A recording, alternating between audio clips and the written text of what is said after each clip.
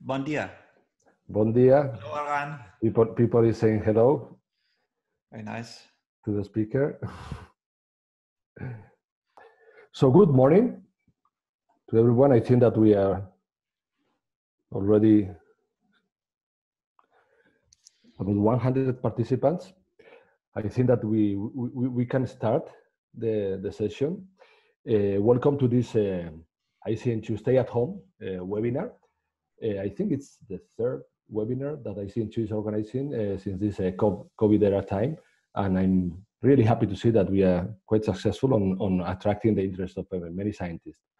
So today we have Peter Bøggild with us. It's a real pleasure for us to have him here. Peter is a full professor and he's a leader of the nanocarbon group at the Technical University of Denmark, DTU. He's also member of the Center of Excellence on nanostructural graphene, very focused Center of Excellence there. And he's been involved in many other activities related to graphene and 2D materials, the topic that he will be talking about today. He's of course member of the graphene flagship. He's involved in 3 work packages. He's a task leader there. And he's also involved in initiatives such as this Danish alliance between industry and research centers on pushing graphene technology to industry. So with this, I think that you can imagine that his research interest in the past years is graphene and 2D materials. He's been involved it's quite transversal in the sense that he's involved from the synthesis to the transfer and advanced characterization and finally to device fabrication, working with electronics and sensing devices also. He's been writing more than 200 papers, around 200 papers and 10 patents, most of them on graphene and related materials.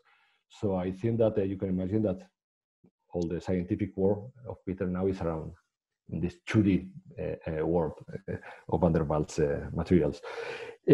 So I have to say that I forgot to say also that he's involved in one other initiative related to graphene, which is the annual conference called Carbon Hagen. And I want to say that because it's now running in a different format. Now it's called Carbon Line Hagen. And it's funny because yesterday, there was an excellent talk given by Frank Coppens, and he was chairing the session and I was at the audience. And today we are able to bring him to ICN2 and I can be chairing his session. So I think that this sad, dark times has also some positive things, some possibilities. So Peter will be talking about graphene at the edge, about how to do band engineering and the chemistry of graphene at the edge. And I think that with this, I can just give the word to Peter. Thank you very much for the introduction. That was, it's great to be here. I don't exactly know where here is. I feel I'm with you. So perhaps this is working. So what I will do now is get started and sharing my screen. See if I can do that. Is this visible for all of you? Oh, Peter. Yeah. Peter, let me interrupt you. I forgot one very important thing. No problem. I forgot to explain something about the way the questions will be managed. Sure. Sorry, this is my first webinar. So we will manage the questions. So I suggest all the participants at the audience to just write the questions as they come out to you in real time. And you have to do that in the question and answer option that you have at the bottom, so near the chat. So we are not going to use the chat, but the question and answer option. And I will be just gathering all the questions and answers. And instead of just waiting until the end of the talk, we decided, since Peter will be talking about 3 different subtopics, we decided to stop at each one so that we could address the questions and answers of each subtopic, okay? So it will be like a 3-chapter talk. And so we will be able to select some of the questions. We won't have time, I hope, because there will be many questions to deal with all of them. But we will be able to have some questions answered in real time then. Okay, so with this explanation, I think that you can start, Peter. Okay, thank you very much. So I would like to, what I hope happens is that these three chapters form a sort of a continuous story, at least that's the intention. And I'm going to talk about graphene, in particular the edges of graphene, the disorder, chemistry, a bit of that, and also hopefully end up in time with speaking about some recent work we did, where we, for the first time, did bandgap and band structure engineering in graphene. So first off, I am from the Center for Nanostructured Graphene mainly at the physics department at the Technical University of Denmark. And in this talk, particularly, some of these people here are the ones that have been most involved. And here it is particularly Bjarke Jessen, Lene Gammelgaard, and José Caridad, who have been leading the activities and the research I'm going to talk about. I should also mention Mads Brandby, who is a theorist who has pulled a big load in trying to understand these experiments, and the same thing with Morten Thomsen and Thomas Pedersen from Aalborg University. So we live here at next to the clean room, where we are happy customers, and this is a view. I think it's a few years old, but I like it very much. You can see Professor Antti-Pekka Jauho in the center. He's a center leader, happy guy with his family. But let's move on to the problem of patterning. And I will try to motivate why we are obsessed with patterning. It seems like why, maybe a lot of research, exciting, extremely cool research is done today where graphene is just cut into fairly large devices, but we are interested in patterning graphene on a very fine scale. So if you look at a piece of graphite and you tilt it a bit, you can see the topmost layer of graphene, and then with maybe some tape and some lock, you manage to separate the graphene sheet from the graphite stack. And then you note that there are actually two things that you could call surfaces. So the surface of graphene for most people is the basal plane, which to solid state physicists maybe is more like the bulk. Because for a 2D material, the true surface is the edge. However, it's fair to acknowledge that for these 2D materials, the fact that every bulk atom is accessible to us to image, to view, to functionalize, to remove, to replace, gives us a fantastic opportunity for engineering these materials that simply doesn't exist for three-dimensional materials. Yes, you can make alloy, but this one-by-one control of the position and the structure of the basal, like the bulk atoms in a crystal, is a completely new thing. Well, it's not completely new because we've had these opportunities for 15 years. And quite soon after these first papers came out in around 2004, then people start speculating about things like nanoribbon, nanoconstrictions, like what happens if we cut this fantastic material into smaller pieces? It must be even better. Actually, that was not the case. The thing is that what happens at the edge is interacting with the electron basal. I mean, the electrons that move around here on the basal plane, and what happens at the edges is quite closely linked in a way that makes it very, very hard to make small structures in graphene that works. So this is our obsession. We want to make circuits. We want to make metamaterials. We want to alter the current pathways, but also the properties of 2D materials using patterning and using modulation of the, you could say, a modulation of the crystal. And a crystal is an infinite periodic arrangement, and we are disrupting this infinite periodic arrangement in order to achieve you could say, an edge. So we want to make circuits and components by cutting out the graphene in specific shapes, but also in engineering what you could call metamaterials, where we essentially redefine the properties of the charge carriers so that they behave in a fundamentally different way. And then this thing happens, because whenever we try to carve graphene, we are asking for trouble. So as it turns out, graphene is a ballistic material, so the electrons move very easily, and that means that graphene is a kind of a non-local material. That means that conductivity is not defined as an intrinsic, like you cannot point anywhere in graphene and say the conductivity as some value here, you know, it's a ballistic material. So that means that what happens in principle far away can matter in different areas of the device. So even tiny disorder and what happens at the edges can have a huge impact on the transport properties. And this was an unpleasant surprise. And it has to do with, you could say that God made the bulk. The surface was invented by the devil, which is supposed to be a site from Wolfgang Pauli. And since graphene is 100% surface, in a way, it's not so strange that we are having a difficult time. And you can also wonder if the surface was invented by the devil, so who invented graphene? Okay. So just to remind you what the word quasi-particle means. So it's a way to speak of a complicated many-body problem, sort of electron wave moving in a complex arrangement of ions and that are arranged in a specific geometric way.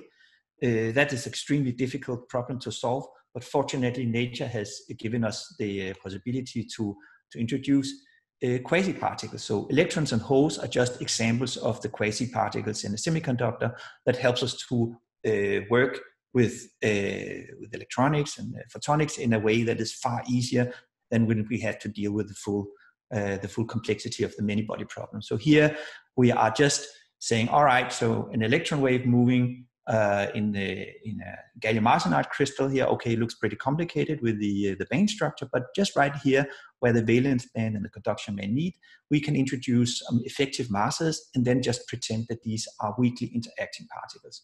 So that's as a completely essential concept in solid state physics, without which we wouldn't have a chance to do anything. So in graphene, it's a bit different because of the particular arrangement.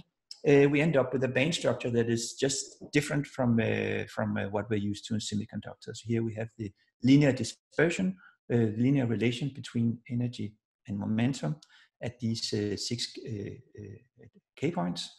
And that gives rise to this photon-like linear dispersion where you have the velocity, the Fermi velocity, and the momentum multiplied gives you the Fermi energy. And this is resembling a bit the situation for photons.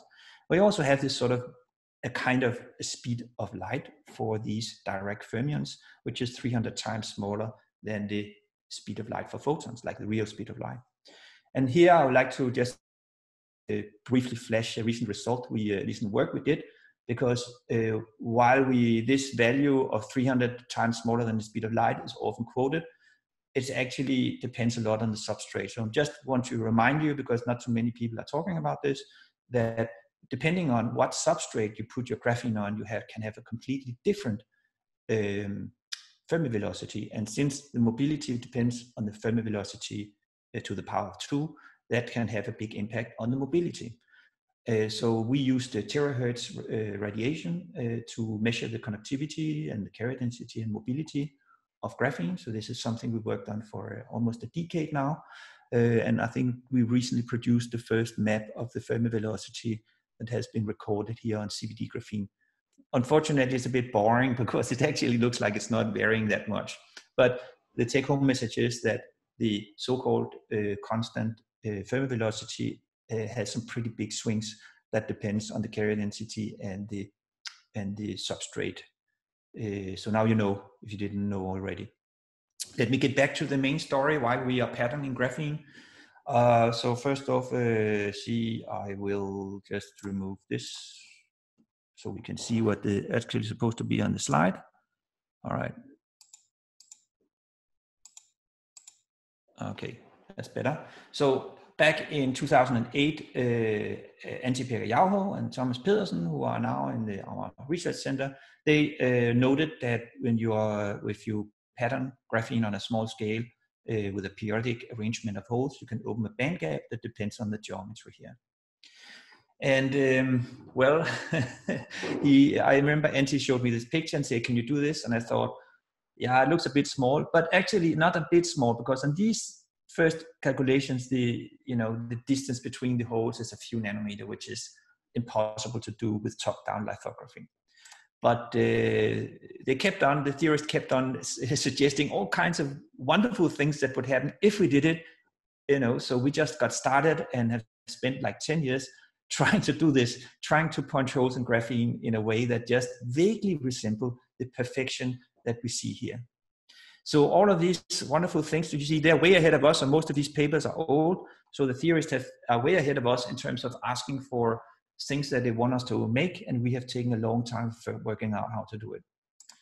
So I should mention that there's another approach that actually delivers exactly this sort of resolution, where you can make a nanoporous graphene. It is Aitor, who is hosting this, and Cesar Moreno and others, who managed to 2 years ago to make this fantastic paper here. So I'm not going to talk about this because we want to be able to make specific patterns where we are like draw whatever structure we want. But I have to say this is a fantastic material we're also very interested in. So we would like to do things like this, like electron waveguides. This is from a paper we published years back, where by changing the arrangement locally, we can guide the current in specific way, make valley filters and all sorts of crazy things. So with continuous patterns, we hope to make new materials. By varying the patterns locally, we can make new components and circuits. That's what we want to do. Here comes the problem of edge disorder. And so in this classic nanoconstriction experiment, the blue area here is a two-dimensional electron gas, and it's a semiconducting material. So you have squeezed out the carriers below these electrostatic gates. And in this classic experiment, we have this conductance staircase, so quantized conductance. As we change the gate voltage, we are kind of squeezing the electron gas more and more. And you can see that we are having an integer number of quantum channels that are carrying the current through this constriction. But when you try to do this with graphene, you should think graphene is a superior material, but it's just horrible. It's so hard. And the thing is that instead of this soft electrostatic potential we have due to the gates, now we're just cutting with our scissors. We are removing atoms, and we don't have this soft potential. We have a hard potential where the disorder is in direct contact with electron gas, and just makes the measurements look like this instead. So the nice and clean conduction staircase is extremely difficult to achieve with graphene. So there you already are smelling where I'm going, because this is about the fact that graphene edge disorders is a real issue. And this was already studied and talked about and mentioned in papers like 10 years back by Christoph Stampfer, and also I think this is Philip Kim's group, and others have pointed out that when you do this kind of carving out graphene, instead of the nice electron waveguide that you hope to get, analogies to the fibers, glass fibers for optical waveguides, you get this kind of bumpy potential where the electrons literally have to tunnel or jump from island to island to reach from source to drain. As it happens, it has some signatures that resemble a bit a bandgap, but this is not a bandgap. This is just bad graphene. You know, bad graphene there's nothing like an electron waveguide, and this was pointed out already 10 years ago. But perhaps we were too stubborn or ignorant to realize that it was hopeless. So we just plowed on, and we have done so many things. So this is one of the more fun things I like to show you because it's really interesting. So it's inspired by this quote from Gaiman and Vosilov: "Unless a technique for anisotropic etching of graphene is found, random edges may lead to additional scattering," which is just what I'm talking about, which can cancel all the advantages offered by graphene's ballistic transport. In my view, this is spot on. And what we did, so we realized that we have to find a way to make nature help us so that we can get clean edges. So we started to think about experiments in TEM. This is mainly Tim Booth and Joachim Thomsen, and others of Tim's guys who has worked on this. So with sophisticated holders, we can heat up graphene inside a transmission electron microscope, and by tuning the etching parameters like the presence of oxygen and the heat and things like that, we were, you see, the edge is almost flat, but it's always some roughness. So even here, it's very difficult to kind of achieve. I don't know what you can see. I hope the internet is good enough to show you this movie, but the edge roughness doesn't go to 0. It's still like a nanometer. So even this experiment, we also tried with silver particles, like small Pac-Man, to etch the graphene sheet. So this is also a live movie in a transmission electron microscope. So you can see it's cutting along the zigzag edges, and it's sort of almost okay. But when you have a closer inspection, the edge roughness is still around a nanometer. And we really hope we could get it to 0. But of course, methods like these are interesting from a scientific point of view, but we were not able to transfer these to a large scale and make devices as such. So after trying this and a lot of other types of nanolithographies, we went back to the trusted workhorse of technology, which is electron beam lithography. So good old-fashioned top-down electron beam lithography turns out to be what we have worked most on after trying many different things. So this is a structure just like the one I showed before, where you have a graphene constriction with gold electrodes, and this stuff is just silicon dioxide. And the width is 100 nanometer. And when you look at edge roughness, you see that we actually here with traditional etching methods, we have achieved something that is comparable to the anisotropic etching we saw before, around a nanometer. That seems to be the best we can do. So with a normal etching, and when I say normal, it's using a plasma etcher, an oxygen plasma, you get 3 to 5 nanometer. So this is a carefully tuned reactive ion etching that took some time to get right. And when you do that, you can get decent etches. So just to show you the difference, so this is the this is a kind of the edge roughness this is to scale. So you can imagine this is a graphene channel, and I've just so you can see how it's not like it seems to be that there's lots of room in this channel for the electron waves to move, but even the roughness here is enough to strongly disrupt the transport here, it appears like. So edge roughness seems to be very important. And let me show you some measurements. So this is done with an oxygen plasma, and we have this estimated edge roughness of 3 to 5 nanometer, where the transmission is 30% of the theoretical maximum, which is when we have a fully ballistic channel. So you calculate with this Sharvin relation here. And when you go to a smooth channel, where you have the 1 nanometer roughness, we almost hit 100%. So it's tiny difference at the edges. Even a very wide channel seems to have a big difference.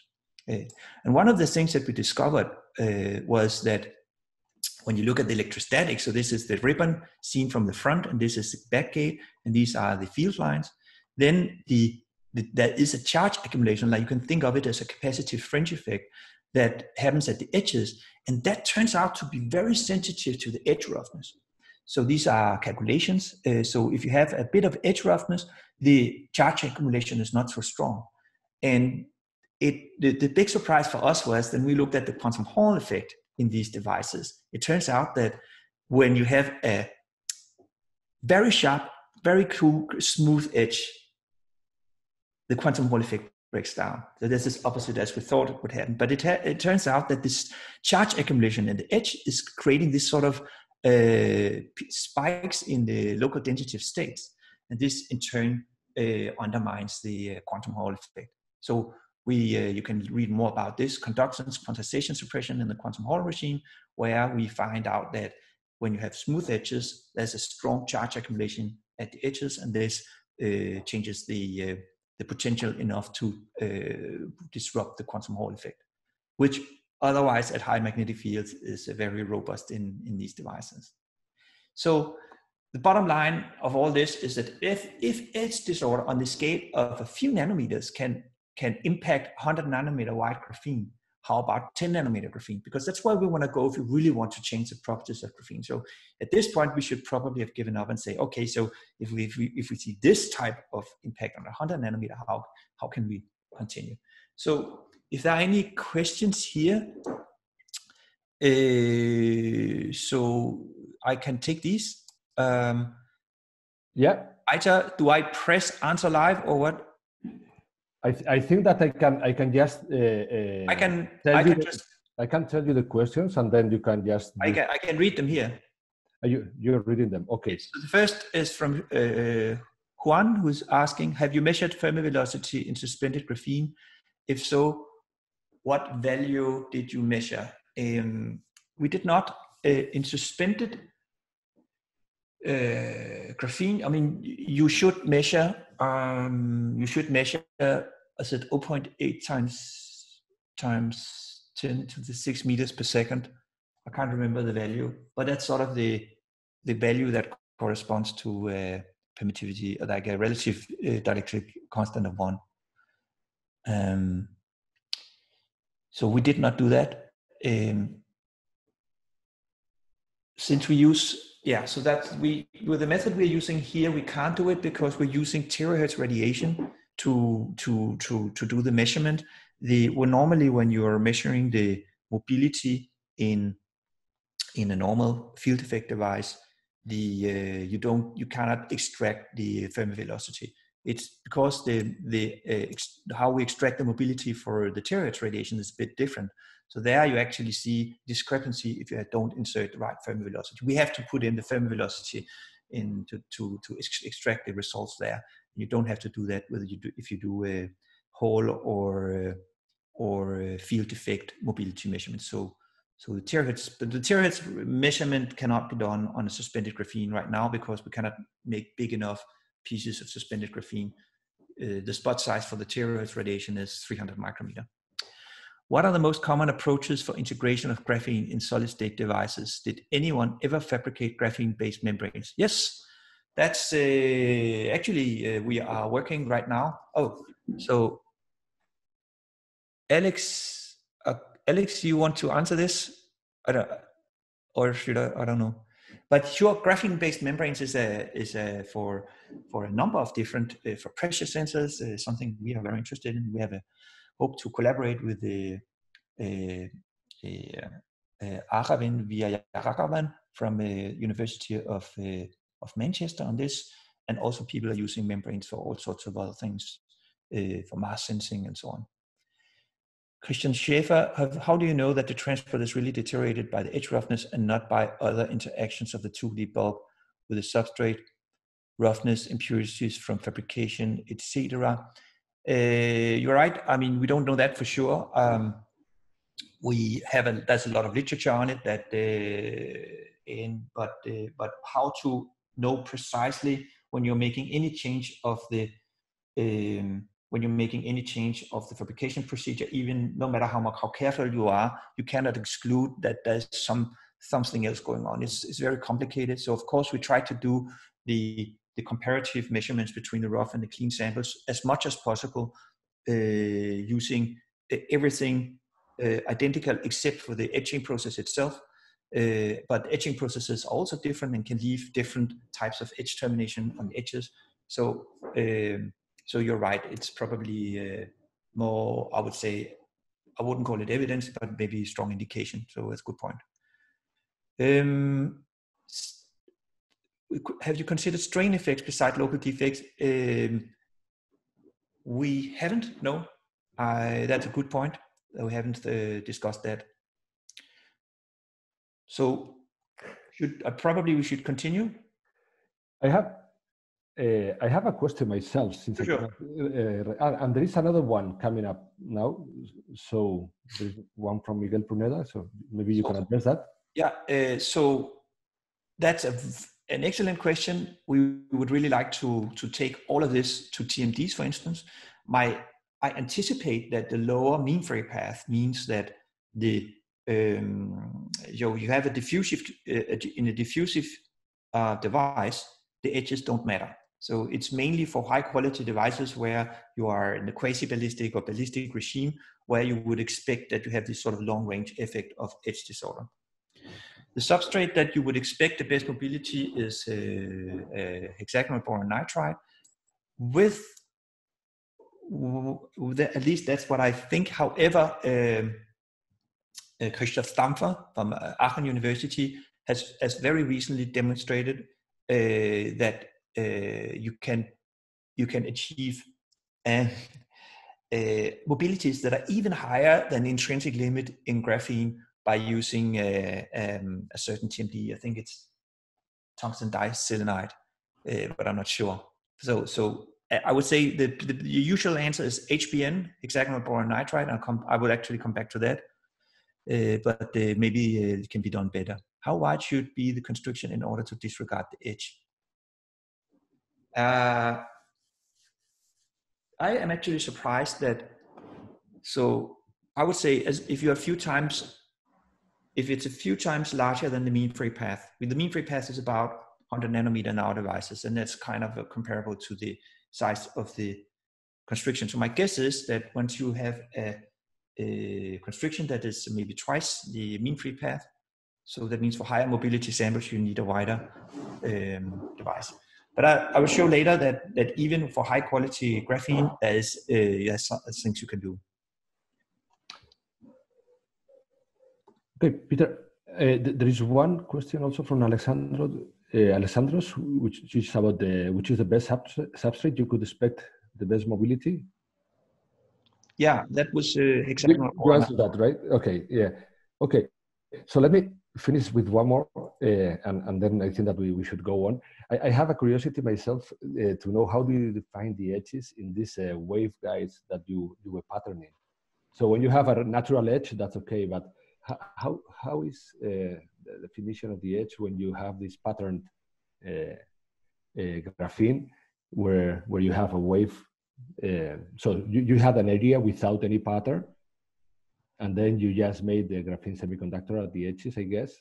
I don't think I understand. So how I know where the edges are, or yeah, how do you define edges there? Are they? So is it so critical, the irregularity there as in natural edges? Because I think that there you have a frontier between semiconducting graphene and a metallic graphene. That's what I understood, right? That's how you make this waveguide, by defining semiconducting graphene. So I wouldn't call this I will not dare to call this a waveguide. I think it's approximating a waveguide. And if you're asking about natural edges versus lithographic pattern edges, we actually also looked at that. And we can see that maybe we can look at the results later, but we used a Kelvin probe force microscopy to examine the charge accumulation in natural edge. Naturally cleaved edges should have zero disorder. It's hard to, at least that's what you can see in transmission electron microscope, but at least it's close to zero disorder. So if you cleave graphene, that's maybe the only way you can be sure to have a very low disorder. And there we can see that the charge accumulation is larger than patterned. So we actually did measure this effect, that you have this charge accumulation. So even when, yeah, okay, so I think actually maybe some of these questions will be answered later. And also functionalization, I think I would like to continue because I think that's, okay. And I can see time is flying because I'm having so much fun. I really like this topic. So, and that slows me down. So, but that's an advantage. I have 2 stories left, and I think the next one I will go a bit quick because the last one is really what I want to talk about. Okay. So I will give you the kind of the problem of edge chemistry, and I will try to give you an idea about what it is that we did. So the thing is that, I can't find the reference to this wonderful figure here, but graphene is not alone. And if we take look for some of the 2,000 friends and try to find some help, often some problems can be solved. So we noted, we have discussed it. We were discussing, why don't we try to put graphene in HBN and then pattern it? And then while we were discussing it, we noted that then this paper came out, which is a great paper from Jonathan Eroms and also another paper from Christoph Stampfer, showing that it helps a lot. So the idea is, first you make your sandwich, you protect the graphene with the best protection you can get, and then when you have done that, then you start to carve. Then you are minimizing many of the detrimental effects from the patterning. And that's shown that here you can have ballistic cyclotron orbits even between these pattern holes here, so that the graphene that is in between the patterns are much more unharmed if you do it the patterning through BN. So please, if you want to have patterning with no problems, encapsulation in something, a good encapsulator like HBN, and then you can do the patterning. So we use this method that is building on work by James Holm, and you can put the graphene inside a stack by repeatedly picking up a crystal and stamping it down on others, and you just build up a sandwich from below. Every time you want to make a bigger sandwich, you just pick up the crystal and go to the next, pick it up, and so on. In this case, we just want to have graphene sandwiched between 2 sheets of boron nitride. And this is something you can read about in this paper here. I think that the references will be made available somehow. But the idea is that when you look at the graphene on the silicon dioxide, then we know that the scattering time, which is determining the mobility, can be estimated by this Matheson's rule. So there's intrinsic phonon scattering, and there's charge impurities. It could be traps in the silicon dioxide or stuff that lies on top that has a finite charge. There are substrate phonons, which are particularly severe for silicon dioxide.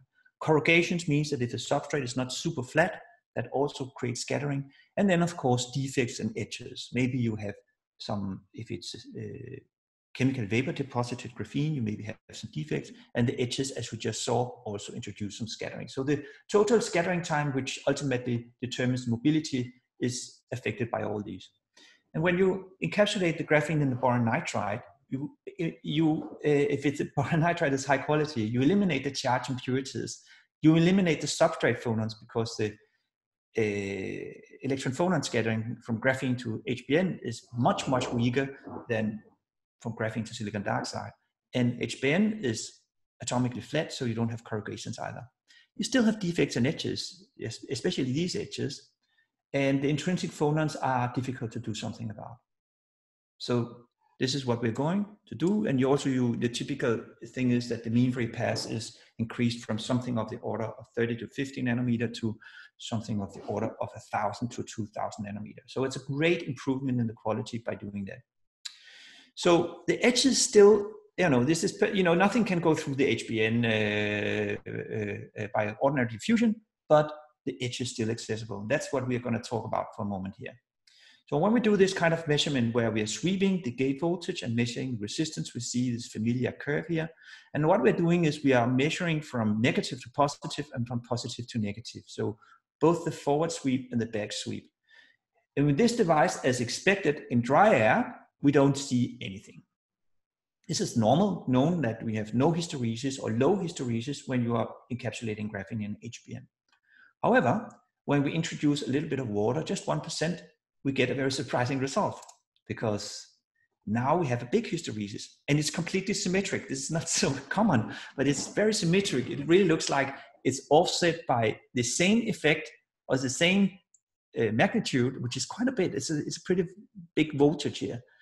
And that was introducing a little bit of water. And since the water cannot go through the HBN, we started to think we couldn't understand it, but we thought maybe it sits at the edges. And then we looked at, how does the water affect the electron system? Could it be doping? And then we found out that the effect scales with the dipole moment of the molecule. So if the NH3 or NO2, which have a different dipole moment, so it's 1.85 dBi, 1.74 dBi, and 0.4 dBi, the hysteresis effect scales with that. So it doesn't seem to be doping. And also we could calculate that the doping from these few water molecules sitting in the edge is not enough to create this massive hysteresis effect. So we had to conclude it had to do with the dipole moment, and started to think, all right, so what if the dipoles are flipping as a response to the gate voltage? So by having a positive gate voltage, they flip one way, and a negative voltage, they flip the other way. So, we examined how likely it is for these for water molecules to attach to the edges, which is usually oxygen or fluorine, depending on the edge.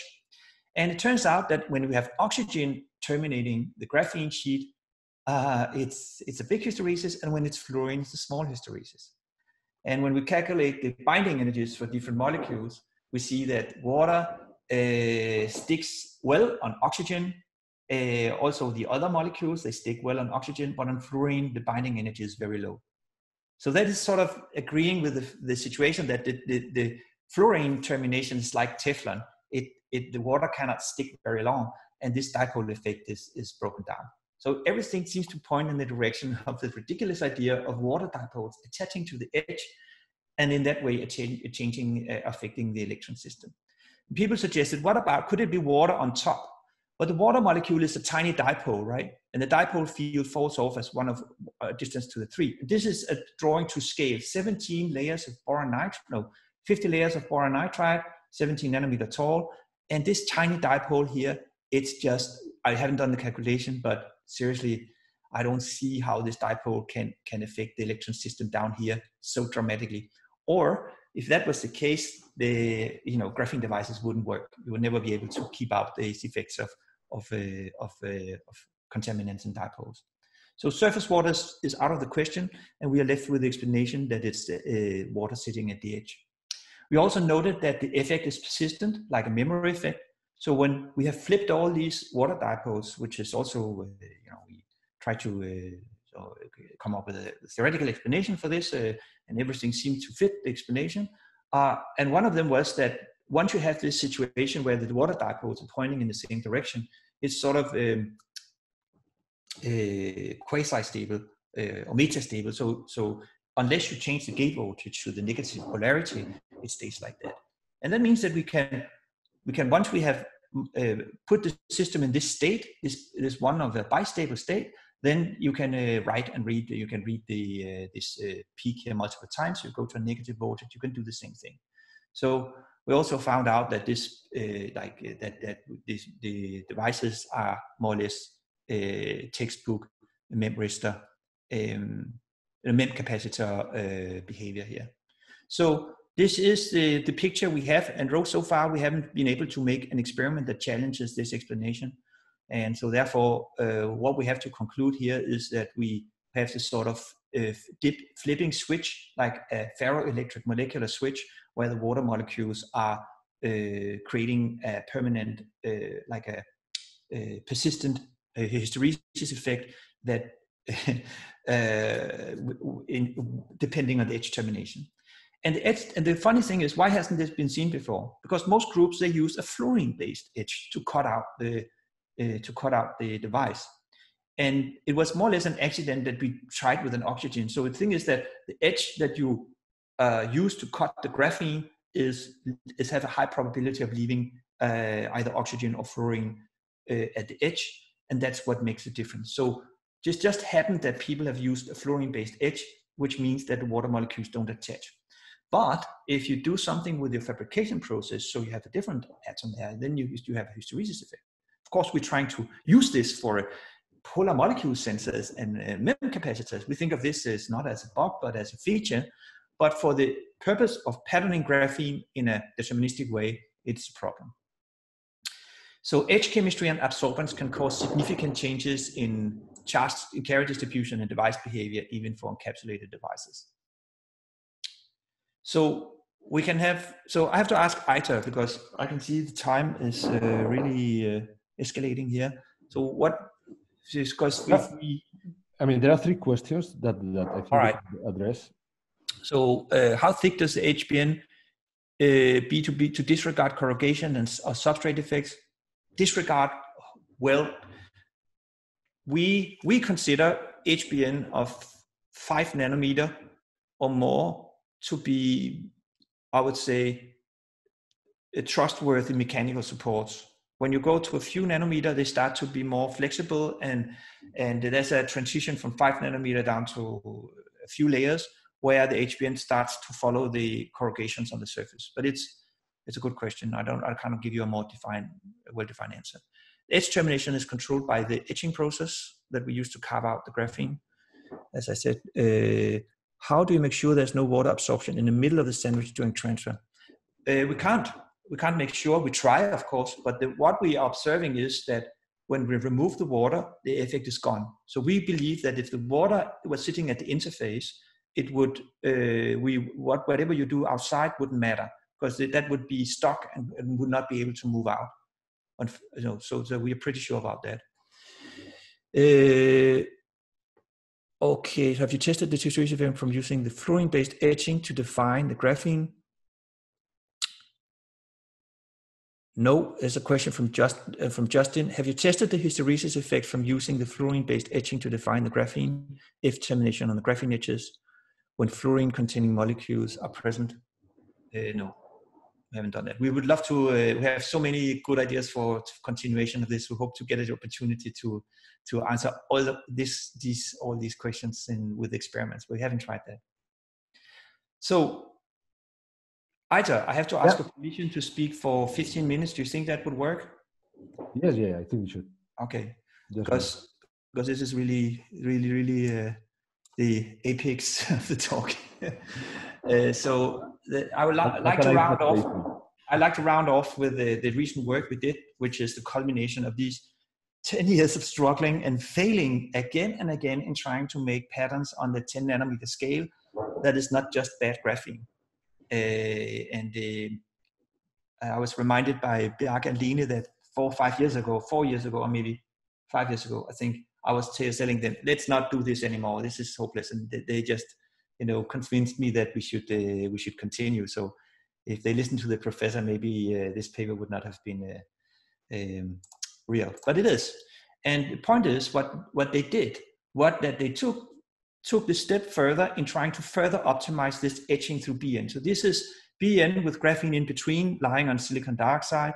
And what normally is done is that you carve down like this all the way to the bottom with an oxygen containing CHF3 etch. That is the typical way to do it.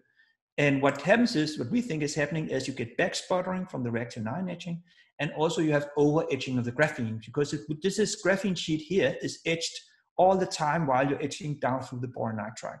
So you're etching the graphene for more time than you need. And when we did this, we get this type of results. So we were not able to get a regular pattern on a small enough scale. So what Lena and Bøggild did was to remove the oxygen. And when that happens, the etch becomes 100% selective, which means that the SF6 stops dead on the graphene sheet. It's a single atom etch stop. With a reactive 9 etching, that's quite nice. It doesn't work always, but most of the time. And then we can just, with a brief oxygen etch, we can remove the graphene sheet. So we call this a mezzanine etch. It only goes to the graphene and then remove that. When you do that, you get much better quality of the etches. So that's a really nice trick, and we're using that all the time now. I'm also getting lower contact resistances by etching in this way. So thank you, Line and Bøggild. All right, anyway, so the device we made was a hall bar where this area is not patterned and this one is. And when we look at here, you can see a schematic of the situation with the edge contact and boron nitride and graphene in between. And over here, we have these holes that has a pitch of 35 nanometer and a separation from edge to edge by 12 to 15 nanometer, which is unparalleled in literature, except for block copolymer lithography, where smaller patterns have been made. But block copolymer lithography, I am convinced, is just generating bad graphene unless you have boron nitride protection there. So really the key thing here is not so important how you do the lithography, it just has to be super good, but the key thing is to have the boron nitride protection there. Now I'll show you what happens when we do. First, instead of having this is smaller and smaller features, and when we get below 100 nanometer, then we see that our attempts and also other attempts in literature, the mobility is terrible. So you basically follow this line until you get to 100 nanometer in the feature size, and then it just goes through the floor. But our work using this method, using this new etch, was 3 orders of magnitude better than the kind of the common results that we saw in literature and that we have gotten ourselves. So for us, 3 orders of magnitude improvement, which means that after patterning with this crazy density, we still have a mobility of 800 square centimeter per volt second, which was extremely encouraging. So let's look at the magnetotransport measurement. I'm going to skip this. I'm just going to point out that if you have a healthy sample and you measure both change the gate voltage and the magnetic field, then you have a Landau fan that looks like this. So this is more or less showing that things are normal. It's a good quality sample. Everything is great. So the first thing we did was to measure the normal end of the sample and achieving a result like this. So you have a Landau fan that looks pretty normal. There are some strange things going on here. I'll return to that in a second. But the thing is that really was exciting was this area where we have made the nano patterns. And here we see something different. And we took a long while before we called up the theorist and asked, please help us with this because we have no clue. Because now we see suddenly that the Landau levels are curved, and also that you have some kind of low conductivity region that narrows into a line here. So many features here we didn't understand.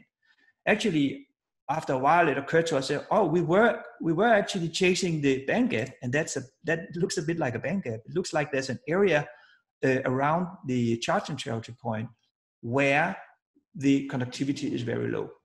And this bandgap is exactly corresponding to what we could calculate was the expected bandgap. So this is completely different from this situation. Here you have the Landau levels are spreading out, so the spacing between the energy levels is becoming larger as you increase the magnetic field of the y-axis. Here it's the opposite. The magnetic field, or the gap is closing the magnetic field. So fortunately, we had some good theorists, and we asked them, please calculate what it should look like. And they did ensemble averaging of a tight binding calculation. So they took many different patterns with slightly different edge disorder. When you increase the edge disorder, so this is the measurement, so it didn't look very convincing to begin with. And when you add a little bit of edge disorder corresponding to roughly 1 nanometer or so, you see that now the tight binding and the measurement line up perfectly. And there are no fitting parameters here. This is just zero fit, just perfect match. And this is unreal for me as an experimentalist. I always have to figure out some fudging parameters or something. So this is very rarely that it works so well.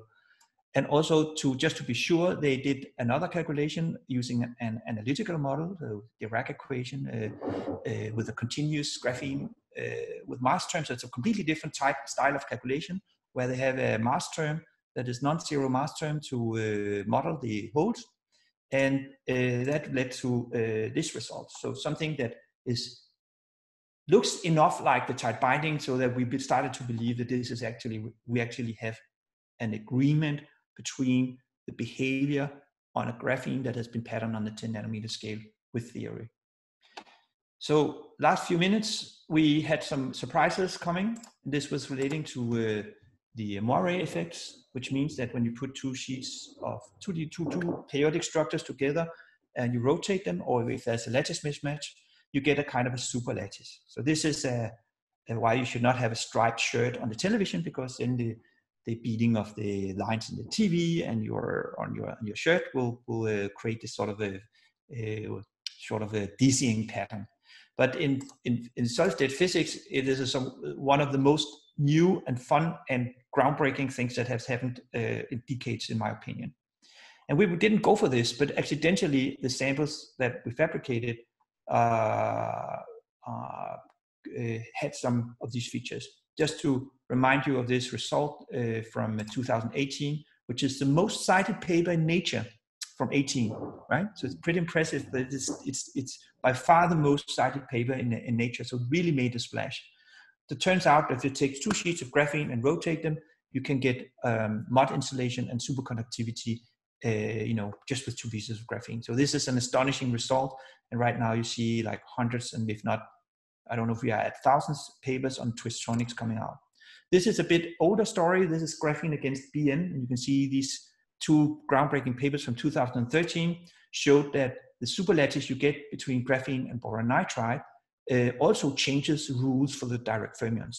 So these electron waves, they respond to any kind of periodic structures that you impose on them. So if these 2D materials create some kind of variations in the potential that is periodic, it changes the properties of the direct fermions. And that is helping us to explain these features here, which first was very confusing for us. The thing is that you see this structure here is actually a clone of this structure. And we were wondering a bit what that is, because we couldn't see it outright. As it turns out, the strange thing is that even after we have done the patterning, this one is still persisting. So we didn't dare to think it had to do with the moire structure. We didn't know what it was, but we knew that even after we had done the patterning on this extremely small scale, this feature somehow still survived. And as it turns out, this is also a clone of this direct cone. So this is one of the strange things that happens when you impose this superlattice. So this is what the papers in 2013 was about. They were about the cloning of direct fermions and also Hofstadter butterflies, stuff like that, showing that the superlattice is giving rise to some strange type of breeding of the direct cones, so that suddenly you see direct cones all over the place, and you end up with a very complicated energy band structure. So this is a bandgap engineering using superlattices, and accidentally the sample had this kind of low angle, so that's why we saw this. We didn't go for it, but it was just something that happens by accident. And we could see there are two clones, and the position on the gate voltage axis is corresponding to the size. This is well described in literature, and we measured the precision here and looked at the Moiré pattern and could find like there's these two unit cells for the superlattice that matches exactly the positions of these two. And what we think is happening is one of them is killed. So the number 2 here is killed because it has a bigger wavelength, it has a bigger periodicity. And when you start to, when you impose these holes that we carved in the graphene, they are being killed, while the other one seems to survive. This is really strange for us to understand that we can do such a brutal patterning of the graphene, and the Moiré effect, the effects inherited by the superlattice are still alive. Okay, and why we, so this is I stole this article, I think from article by Ponomarenko, but it shows the sort of the cloning principle. You have the direct clone sitting here, and then you have the clone up here, except this is our measurement. So we had a closer look at these two, and this is the final thing that convinced us that this was what happened. Was when we zoom in on these two, we actually see something special. We see that they're identical. So remember, first we had an ordinary Landau fan that was copied out by the superlattice. Now it seems like we have done bandgap engineering. So we have imposed our artificial lattice, our lithographic lattice. So we have the Moiré superlattice and the lithographic lattice put together, and that generates a kind of a mix of these two effects. First off, we see the bandgap. This is the bandgap at 0 field that is closing as you increase the magnetic field, just as I explained before. But that is now being carbon copied up to this position here. So instead of the Landau fan, you have our band engineered structure. So we think this is proof that it's possible to pattern graphene on the nanometer scale without murdering the Moiré superlattices. You would think they would be subtle and fragile, but even when we compare the behavior, like looking at the quantitative values in these two, we see that they are exactly the same. So this is really a copy of this, or this is really a copy of this. So what we think that means is that we can do Moiré lattice engineering of the properties, and that does not prevent us from using other sorts of artificial patterns to augment this further, or maybe make components. You can imagine maybe a squid with a superconducting bilayer graphene.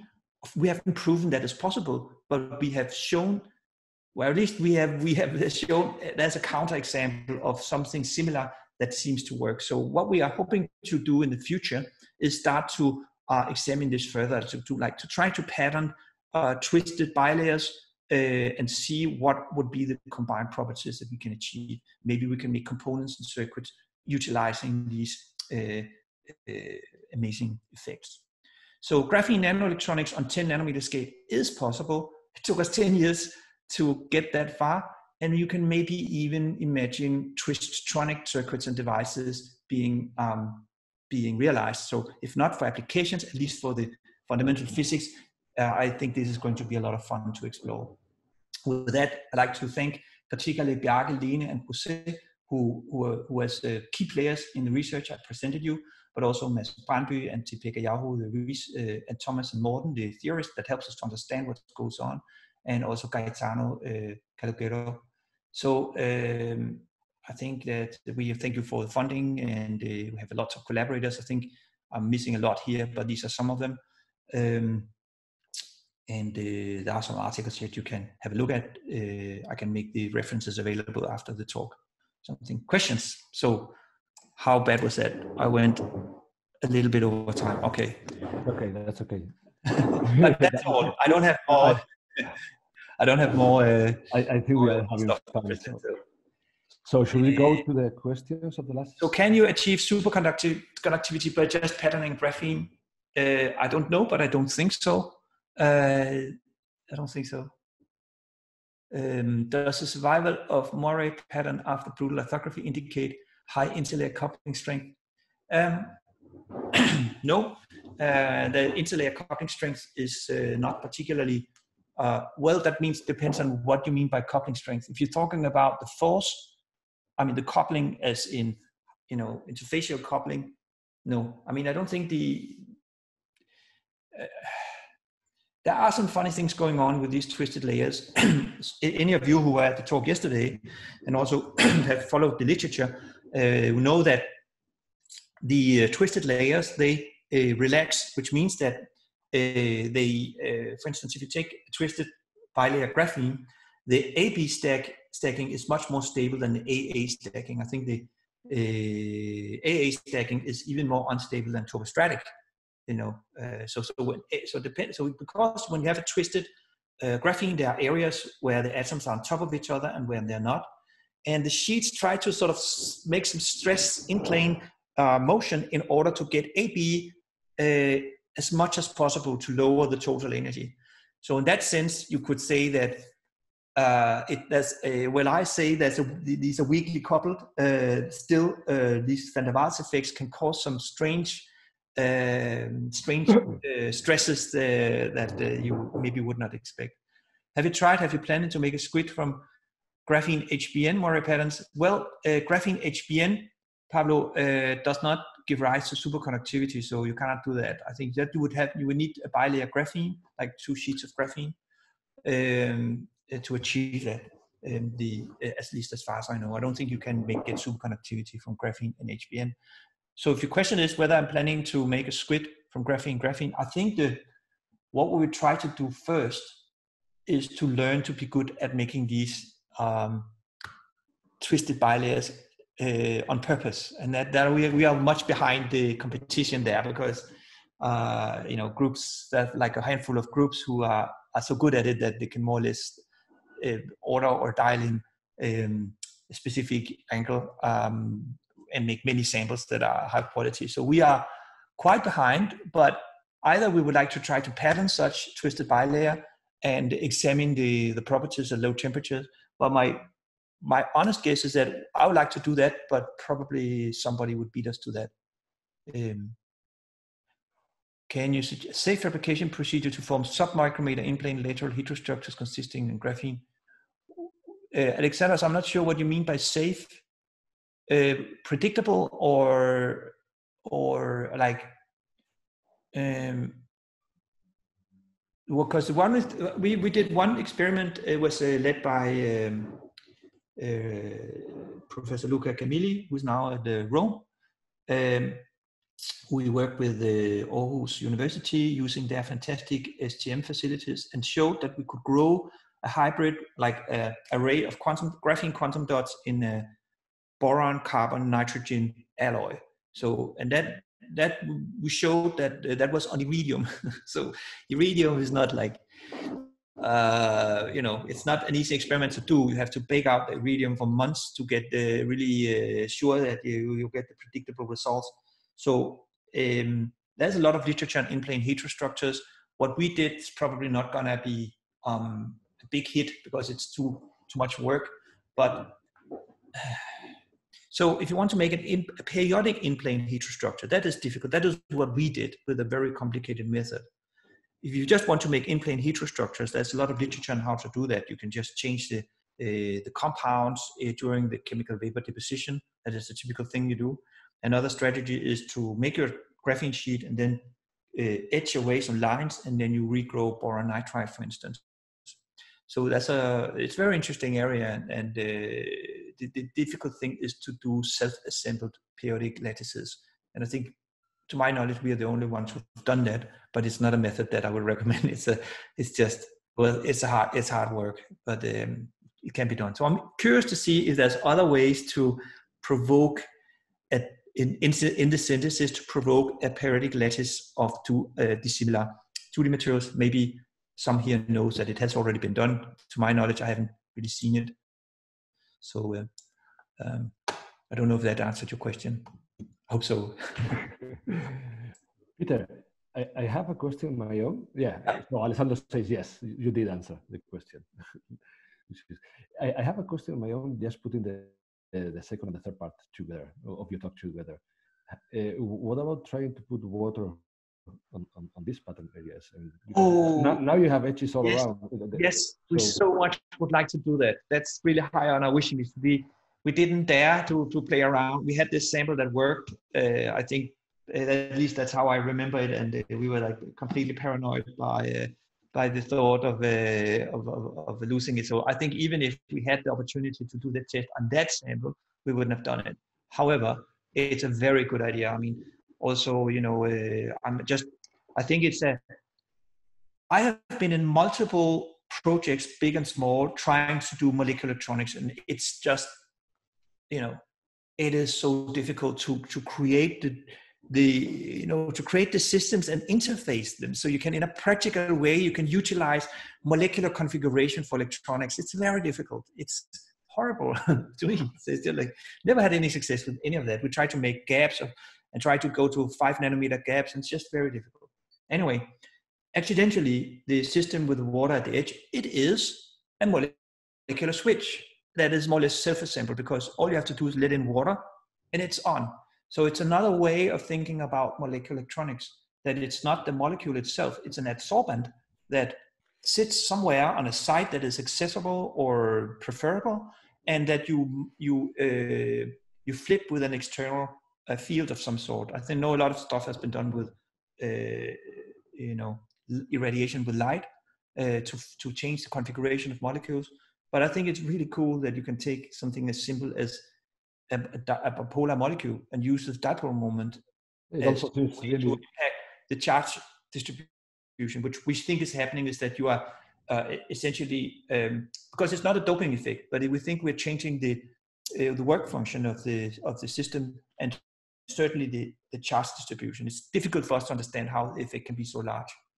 But if we can confirm this also in smaller devices, I think it's a very cool way to have like a knob, to put a knob on something that doesn't already have a knob, and then turn it with a field. That's very easy compared to what I've been involved in previously. Yeah, and very robust, as it seemed. So we have, we may have also Stefan Roche, who is at this side, at the VIP side of the webinar, that may want to contribute with some questions. Thank you. Stefan. Thank you very much. Do you hear me? Yes. Okay. Thank you so much, Peter. It was really, really great talks and very, very interesting. I have a question, but before, I have also some comments concerning to the superconductivity in bilayer graphene that you comment. As you know, you have mentioned that this has been really groundbreaking, and it can be observed for a very special magic angle of 1.1 degree between the two layers, and the origin is due to the formation of very narrow bounds, and people believe that then this generate strong Coulomb interaction and etc. But it's not very robust, and at 2 Kelvin it disappears already. However, what we have learned from that is that the fact that you have very narrow bounds, very high level of confinement at a certain energy is probably a good guideline to go for high superconductivity, high temperature superconductivity. So I'm wondering if you have envisioned to think about a patterning that could generate such kind of highly confined energy region. I haven't thought of that. That's an interesting thought. So, whether you could force some sort of localization by the patterning. Exactly.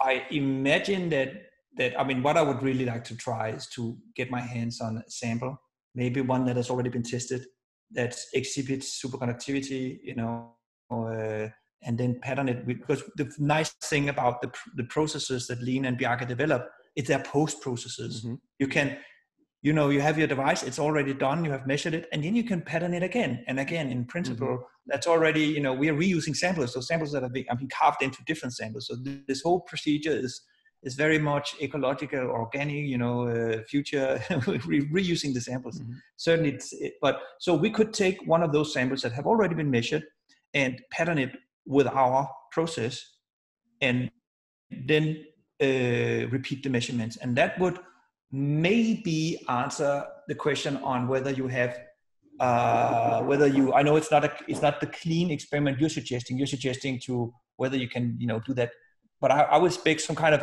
there's some kind of modulation of the localization effect by the fact that you have these pocket, the graphene islands that are connected. You can see the hexagonal lattice of graphene in several ways. You can see it as these direct rings, like the semi-classical orbiting trajectories, which was an analytical model, but you can also see the graphene in between as like connected islands. So it's a very good idea. Thank you. I think you have a lot of room to play, because if you get a proper patterning, maybe the patterning might be more complex geometrically speaking, but you have developed a technique for that. But if you get a proper patterning that can highly confine the electronic states at given energies, then you have a much stronger and stable, robust platforms for investigating superconductivity if you would produce. So that was one remark and some suggestion. My question actually, because everybody, we are hearing every day about a virus that spoil our natural or normal life, right? But when you have this graphene antidote graphene lattices, actually you can size the holes, and you can, if you reach maybe 100 nanometer, which is the typical size of this coronavirus. I think I was wondering if you could filter, you could detect it, you could develop face masks, or have you envisioned to do something with your new material? You know, that's not a bad idea, because there's a lot of research going on about DNA sequencing, you know, and also protein analysis using nanopores and graphene. Obviously, we have thought about this, and also I know there's anybody in the world who's punching holes in graphene are thinking about this as well, because it's pretty interesting. So, but that's not easy. Especially there are lots of, you know, to my knowledge, gaining DNA to transport through a graphene nanopore is doable, but actually the problem is that it goes too fast, you know. But maybe a much simpler problem is to make some kind of filter or a counter. So I imagine that would be, I'm really out on deep water here, Stefan. So, but I imagine that, I wonder if you make a single pore, you could measure the passage of coronavirus. The problem is it's pretty big. So it's even bigger than an HIV virus. I think it's 150 nanometer in diameter, and HIV is 80 nanometer. And so the hole has to be pretty big. That means that everything would go through. Maybe the fact that it just fits the hole and it has exactly the same size. I mean, every single virus particle, as far as I know, is exactly the same size. So then maybe the fact that you know it's the only one which is almost plugging the hole, that could lead to a signal that you could measure. That is a fun idea. Yeah, thank you. Thank you very much. Bye. Take care. Thank you. I wish when you asked me about the coronavirus and then antidote lattices, I really was thinking, okay, what comes next? No, I'm done. Thank you so much. Thank you. Thank you very much, Stefan. Thank you. Okay, good. Thank you, Stefan. And I think that a question related to coronavirus is a must for this period on the webinars. So it's good that we finish like that. I have to thank Peter again for this really nice overview of how to engineer electronic properties of graphene. I think that, my conclusion as we went through the talk is that the devil can be beaten, right? That this surface sensitivity can turn into a control knob if you use it cleverly, as you did. So thanks for showing that and for the excellent talk. And thank you everyone also for attending the seminar. I hope that you all enjoyed the beautiful talk of Peter, and that we meet soon in a new webinar. Okay. Thank you. Thank you for the invitation. Thank you, everybody. Thank you.